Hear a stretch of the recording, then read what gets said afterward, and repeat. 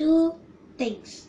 Two things is, one, the car engines should be big enough to fit in tank to go to the tank. Okay. From tank gas to full tank. But mostly the gas use gas oil because use the engine, you need more space, it pushes. Yep.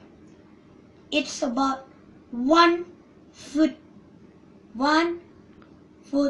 long space.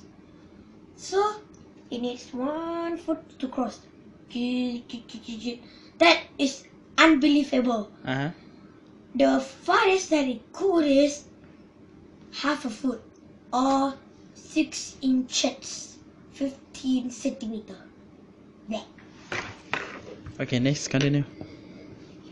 Older cars used to have a carburetor that mixed fuel with air and send the gas to the engine. Some cars have a special fuel injection system that sprays petrol into the engine. Modern cars have turbochargers that suck in extra air and therefore create more power.